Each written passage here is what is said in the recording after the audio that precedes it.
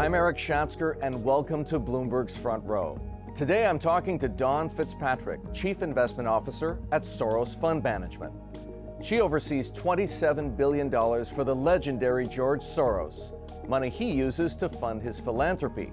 Soros himself was among the most fearless and feared hedge fund managers. Dawn is determined to rekindle that ambition and to shake her reputation for being conservative. When there is a dislocation, we're prepared, to not just double down, but triple down when the facts and circumstances support that. Dawn is among the most powerful and influential women on Wall Street.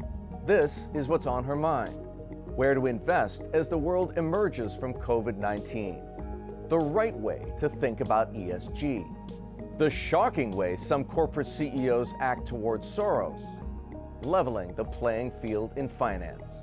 Here's my conversation with Dawn Fitzpatrick.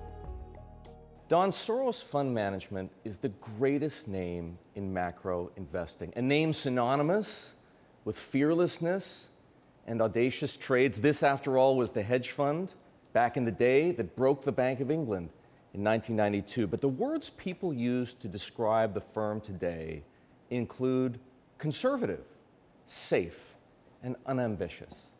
Has Soros lost its appetite for risk? Absolutely not.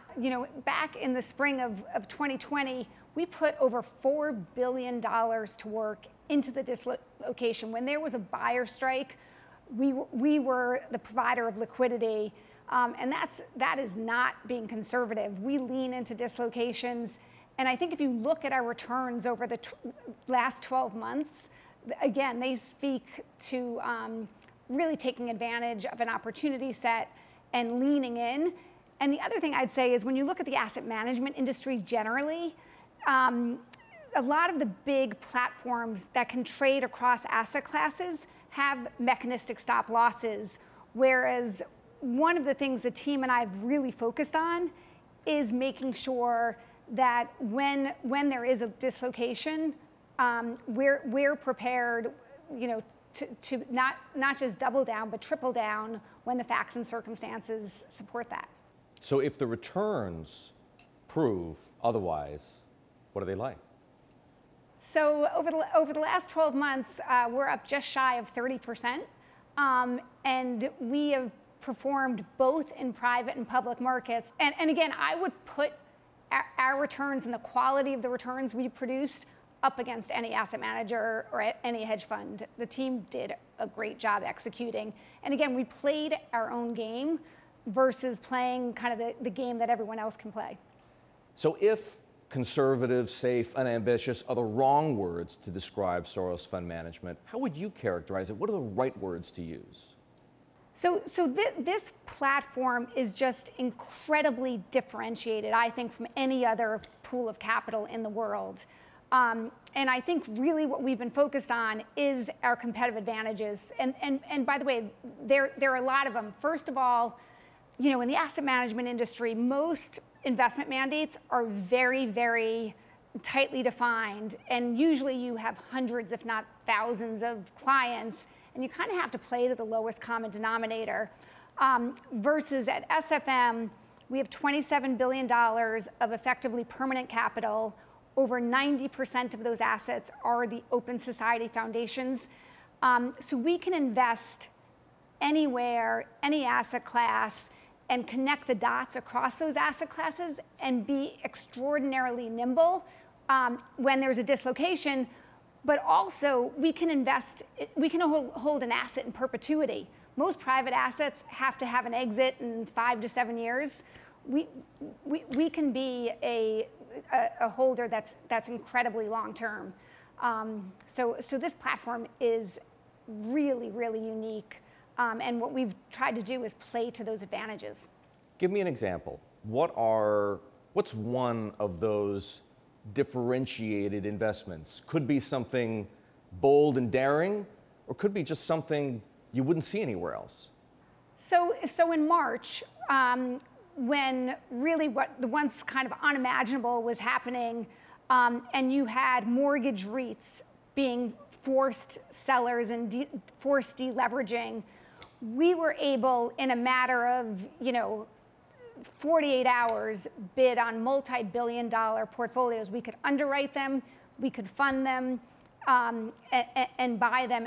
And again, it's a moment in time, post the financial crisis, the amount of capital that can be that nimble is just significantly smaller. Bank balance sheets are very, very pro-cyclical. So our ability to show up in a big way, and make big bets, I think is very differentiated.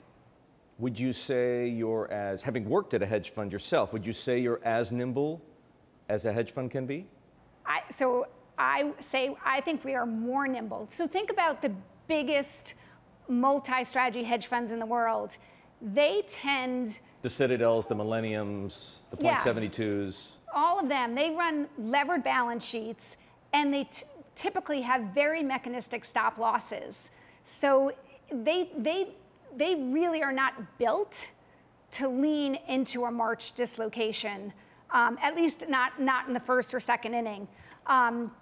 Versus we really are built to do that in a really different way. There's big sovereign wealth funds that can do it, but they're slow and lumbering, I would argue. Do you have return targets? No, so as an investor, I think return targets are a little bit dangerous, right? Because in the absence of a good opportunity set, you'll lever up at the exact wrong moment in time. That said, the foundation's spend on average is about $1.25 billion, and because of COVID, 2020 and 2021 are above that level. So the team and my goal is obviously to support that spend and help the foundation continue to grow those assets. Do you think of performance as an investor in absolute terms or in relative terms? So I think you have to look with both lenses, to be fair. As we shifted strategically to lean into those strengths, we gradually picked up momentum in terms of outperformance relative to peers and relative to benchmarks. So 2020 was a good year for us, but it feels like the best is yet to come. You feel like the best is yet to come. Why? The team has gelled in a way, I think that's really, really powerful. So instead of having a bunch of portfolio managers that are focused on maximizing their individual outcomes, we have a team that is truly focused on the aggregate results we produce for the foundation. And again, I think market structure, because of regulatory backdrop, has lent itself to being really, really rigid. So being able to be a provider of capital quickly and creatively is just increasingly valuable. Dawn, you arrived at Soros with a mandate to make changes that ruffled some feathers, made you a few enemies, and started rumors. What changes have you made, and to what end? I wanted an internal team that was focused on that aggregate result and not individual self kind of optimization. Doing well what we could do internally, maximizing mind share, maximizing the ability to connect dots across asset classes, and then when it comes to our external allocations, really focusing on the managers who are truly differentiated. And there, as I said, there are some, but I think making sure that we had the right internal team and the right external partners was key. And I think, by the way, as a leader, I think everyone wants to be liked, but I've never needed to be liked. And again, I think the team and the results speak for themselves. I think our strategy was the right one, and it's paying dividends. There's a perception that the DNA has changed, and it comes with a sense of resentment, even anger. Surprisingly, what explains that perception? So there are definitely people who were on the losing end of some of the changes, and I think those people aren't happy with what I did. And I understand that. And it's, by the way, they're not bad people. They're not bad investment managers. They just didn't fit our strategy. Does the resentment and the fact that it persists after 3 and 4 years bother you at all? Honestly, it doesn't. You know, I come from a big Irish family. I guess I have thick skin. But it doesn't. I think that the foundation, George, the board I report to, making sure they're happy is important to me. It's important to the team, and that's really what drives and motivates us. You have $27 billion you manage. How is it allocated? So right now, about half of it, a little less than half, is in private assets. And the bulk of that is traditional private equity. The other half is public markets.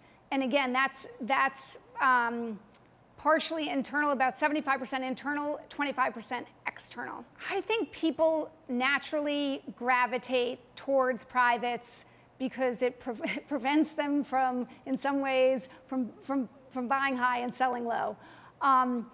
When you look at the data on private markets relative to public comps and beta adjust, this is the average, not the top decile managers, there's not as much alpha as people think there is there. So from my perspective, we like the opportunity set right now more in public markets. And what we're seeing is in some cases, private valuations are getting ahead of their public market comps. And I think I think you have to be a little bit careful of that. And it's something that we're watching pretty closely. All that said, there are always going to be outstanding private companies and outstanding, private asset managers. But right now, things on the private side feel frothy. On the public side, we're seeing really good opportunities. Why do you think valuations on the private side are outstripping those on the public side right now? What explains that? Well, part of it is FOMO. There has been some extraordinary wealth created on the private side of markets, and you see some of these valuations are incredible, and a lot of hedge funds have started to play the late private into public round, and that, by the way, that was an extraordinarily good strategy over the past 24 months. So I think there's some FOMO. I also think COVID really accelerated some secular trends. So again, some of these valuations are warranted because things that would have taken 5 years have happened in the span of 12 months. So you described some of the things that look appealing. Broadly speaking, where are you taking risk? So again, equity long short, we see good opportunities there. On the credit side, as I mentioned, we had leaned into residential mortgages back in the spring of last year. We're actually slowly starting to lighten up on that, and we're starting to look at the commercial real estate from an opportunistic perspective. So it feels a little early on things like retail and office, but hotels are starting to get interesting.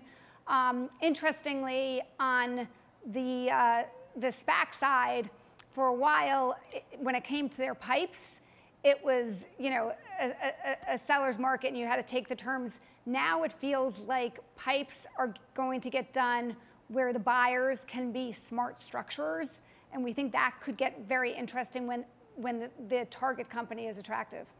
So the leverage, if you will, not financial leverage, but the negotiating leverage flips from the sponsor to the pipe investors. I think we're at that inflection point. Interesting. Do you have an especially high level of conviction, positive or negative, about strategies or themes? We think the whole infrastructure around crypto is really interesting. And we've been making some investments into that infrastructure. And we think that is at an inflection point.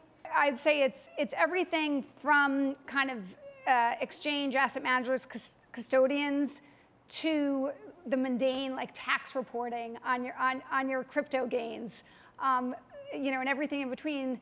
we think that's interesting. So when it comes to crypto, generally, I think there are some important. We're at a really important moment in time in that something like Bitcoin might have stayed a fringe asset, but for the fact that, over the last 12 months, we've increased money supply in the US by 25%. So there's a real fear of debasing of fiat currencies. And when you think about Bitcoin, I don't think it's a currency, I think it's a commodity, but it's a commodity that's easily storable, it's easily transferable. The IRS classifies it as a physical asset. It has a finite amount of supply, and that supply halves every 4 years. So I think it's interesting. And I think, by the way, when you look at gold price action in the context of a fairly robust inflation narrative of late, it's struggled getting traction, and I think that's because Bitcoin is taking some of its buyer base away. Do you own any Bitcoin? I'm not going to answer that. That is what I would call a mysterious response. But I will say, the one thing also when you think about Bitcoin is central bank digital currencies are going to be here, I think, quicker than people expect. China's been running their trial for a while now, and I think there's some strategic reasons why they are going to be a first mover. And I do think, from a geopolitical perspective, they want to use that digital currency to. They want that to be used around the world, and it is a potential threat to other Bitcoin and other cryptocurrencies. I was just going to say, does that legitimize Bitcoin or does it delegitimize Bitcoin? So I think it is a real threat, but I think it will be temporary. I don't think they'll be successful in permanently destabilizing Bitcoin. I want to know how you think about leverage on the one hand and hedges on the other. Yeah, so I think when you think about leverage, you want to think about it in the context of what is term leverage versus overnight leverage.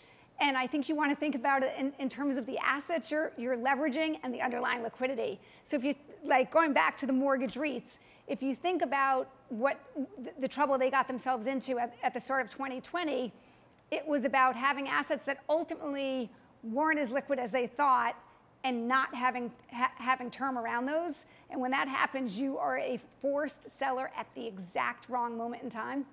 You get carted out. Yeah, 100%. Do you have any hedges on now? We do, absolutely. Both on the rate side and on the public market equity side. Now, is that because you see the risk of if you will, a further deterioration in the rate market? You're hedged against higher rates on the long end? Actually, so when it comes to interest rates, absolutely. I think, while I don't think rates are going to get wildly ahead of us, it is a tail risk that you want to be aware of, and every other risk asset in your portfolio will perform badly if that happens. The U.S. Treasury market should be the deepest market in the world, and traditionally has been. But this year, we've seen days when liquidity was really genuinely challenged. And to me, that creates vulnerability, and it creates an ability for moves that are way and outsized relative to any given headline. We saw some of the same things in the darkest days of the market meltdown in March of 2020. Not enough liquidity in the Treasury market. What does that say? What's going on under the hood? So again, and it's interesting, a couple things. I think bank balance sheets and the restrictions on bank balance sheets matter. By the way, I thought it was really interesting that the Federal Reserve did not extend the supplemental leverage ratio. So I think that matters. The fact that the Federal Reserve has been monetizing Treasury issuance over the past 12 months also doesn't lend itself to liquidity in Treasury markets. It's almost like issuing a publicly traded stock and then having all the free float owned in one place. So I think that also is problematic. Is macro still a key part of the Soros playbook? So we have some great macro allocations. Our macro view does inform kind of our bottoms up, stock allocations and factors like that. But in terms of aggregate allocations to discretionary macro managers, it's significantly lower than it has been historically. So what percentage of the 27 billion in AUM is now allocated to macro? Do back of the envelope. Ballpark it. Yeah, it's probably like 5%. 5%. Once upon a time, it was 100. Yeah, it was a lot. A long time ago, though. Dawn, you have said ESG matters a lot to Soros. Why? I think we can really affect behavior because we own things at the security level. And I think that matters. Obviously, the foundation that we manage money for is, and being aligned. The Open Society Foundation. And I should step back. So the Open Society Foundation is the single largest private funder of human rights initiatives in the world. Their mission is focused on transparency of information, government accountability, promoting democracy, equitable allocation of resources. And it's important to me and the team that the way we invest is consistent with their values. And as an investor, if you're not focused on these factors and these issues, I think you really risk being in stranded assets and being in assets where the cost of capital for those who aren't doing the right thing is going to ratchet higher at an exponential rate, and vice versa for companies that are doing the right thing by society. Cost of capital is getting cheaper. For those trying to figure out how to think about ESG, what is the right way to think about it? Is it the right thing to do ethically? Is it a way to achieve progress or specific outcomes? Or is it just a way to hedge or mitigate externalities? What's the right way? So I think it's all of the above. First of all, when ESG first came out, it was about your exclusion list. That is not what ESG is about. From our perspective, it's about both creating the technologies that will allow a smooth transition. So investing in companies like Rivian and battery and EV is really important to us. And then it's also about taking your existing public companies and forcing a level of transparency, both in terms of greenhouse gas exposure, what their plan is to transition to net zero by 2050. When it comes to diversity, equity, and inclusion, again, shining a light, asking them to disclose what their company looks like. And from our perspective, the more transparency there is, the quicker the progress we will make. Do they listen? Do those companies listen? Do they answer? I know why they listen and answer to BlackRock, because BlackRock has $10 trillion. Do they listen and answer to you? I think they do, and I think we're trying to be partners. So we're not just saying, hey, check this box and we'll go away. We're trying to work with them in terms of credible plans. We're telling them why this is important to us. And for us, this really is about outcomes, not about checking a box. And I think they appreciate that. And I think every CEO or CFO we would talk to genuinely wants help on this journey. And I think we can be part of that. You believe Soros Fund Management has competitive advantages over other foundations, certainly, and over other asset managers. Does it also have constraints? Honestly, the only constraint I would say, but I don't think this is actually a constraint, but we won't invest with companies that we think are counter to the values of the foundation for which we invest. But I actually think that is a benefit, not a constraint. And tell me about the way you've organized the investment function, what you believe the firm should be doing internally and what you think is better sourced to external managers? When we think about an external manager, we want it to be someone who can do something better than we can do ourselves. So places that I've highlighted in the past, biotech. The best biotech managers in the world are just extraordinary at what they do. They have huge teams that really have persistent advantages. So we allocate externally there. The other places are the really highly levered firms. If I'm going to have a lot of leverage, I'd rather do it off of our balance sheet and have it be effectively non-recourse leverage. So that's a place that's really interesting to us. And then there are just some managers who are truly uniquely talented, and that's important to us. One thing that I think it's important for people to know is fees in and of themselves, we don't object to. If a manager is extraordinary, producing valuable returns, we'll pay what the market commands. So we just allocated this year $400 million to a manager where the performance fee is 30%. It's a manager who is very, very protective of their capacity, so they very seldom raise assets. He has an extraordinary amount of money alongside us, and the whole time we were in discussions, he was focused on protecting the interest of his existing LPs. It was good alignment. We're really happy to be a partner, and we expect to be a long-term partner. How about you personally? Do you have a book you manage? I do. So I have a center book, and I love that. My whole career, I've run a book, and I think it's important. First of all, from a return perspective, it's where we upsize our kind of best ideas. I think it keeps me connected to markets in a way that's really valuable, and I love doing it. How big is it? Right now, that book is reasonably large. Reasonably meaning? It's over $1 billion.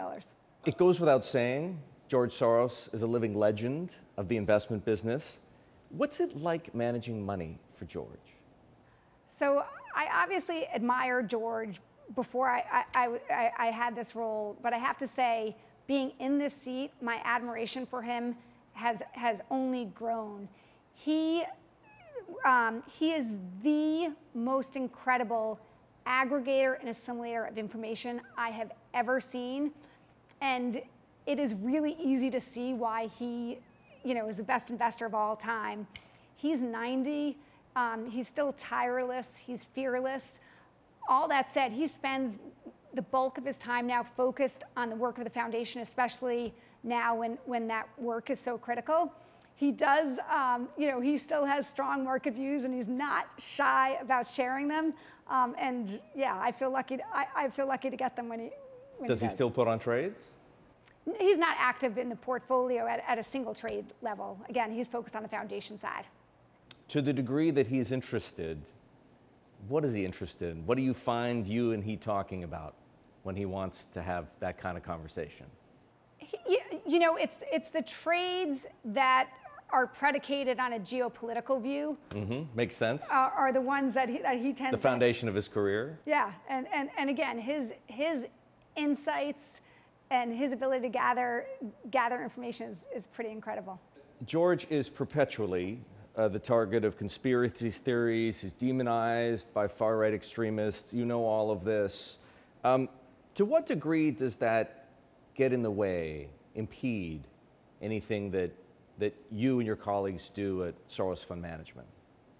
So, there have been IPOs where a corporate CEO has zeroed us from the book. Seriously? Yeah. So that has... On the basis of political views?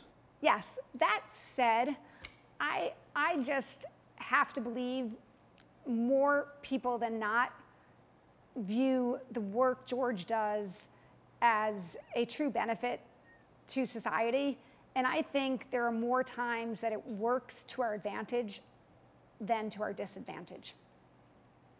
I would be remiss in not asking you, to name some of those companies that have X'd you out of the allocation book. And by the way, I would love to, but I will not. I will refrain. You're big on having people work closely to one another. Yes. How did you solve for that problem during the pandemic? We are Zoom experts.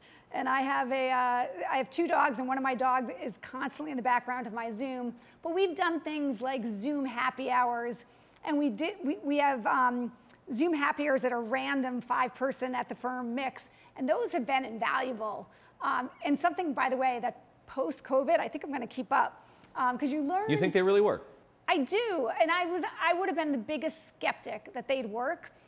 But you're on a Zoom, we have no fixed agenda, and you just learn really interesting tidbits about your colleagues. And sometimes, because it's a random group put together, they're people that in normal course you might not interact with. That's been great. That said, I can't wait to get the team back together in person. You're hoping that once vaccines are ubiquitous, you'll have everybody back in the office. Yeah, we're gonna come back. Again, I think one of our advantages is the sharing of information and being able to have conversations. You can do that over Zoom and over chats, but it's not the same thing as being able to, like, turn around and talk to the portfolio manager behind you. Are you still hiring?